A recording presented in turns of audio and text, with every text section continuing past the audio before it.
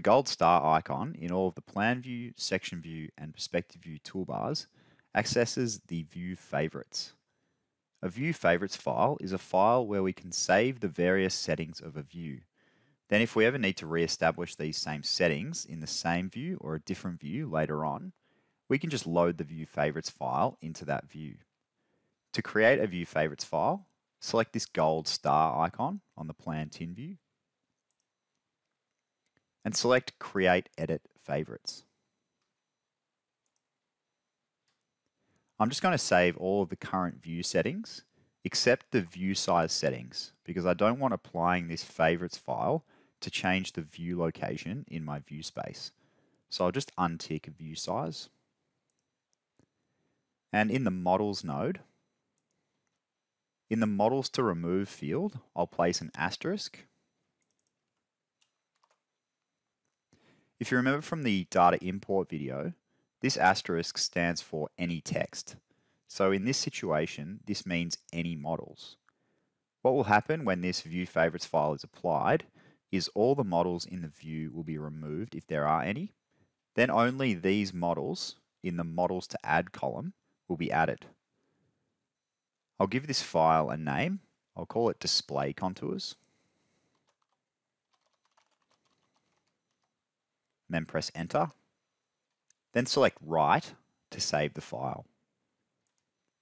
If we don't provide any Windows Explorer location in the file name, so for example C drive, 12D folder and so on, this file will be created in the working folder as a project-specific file.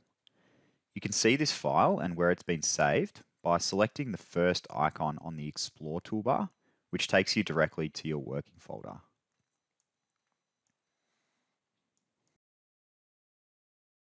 And you can see that View Favorites file there. I'll close this Windows Explorer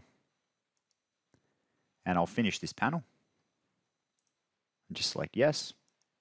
Then in my other plan view, so the Plan Survey view, I'll select the gold star, walk right over Favorites, and this selection panel automatically links to the working folder and shows us the View Favorites files from there. We'll double click this Display Contours from here, and that will apply the View Favorites file to this view. And you can see this view now has all the settings that were saved in the View Favorites file. So all of the models, grids, toggles, tin settings, viewport settings that were saved have been applied.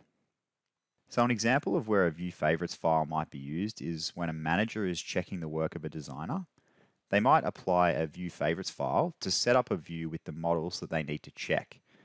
This saves time adding and removing the relevant models manually from a view to check them.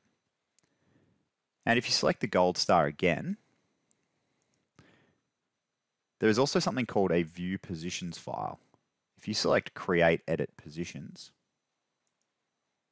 you'll see that a View Positions file contains only the viewport setting. So this file only saves the zoom or the perspective at which you are viewing the data in the view.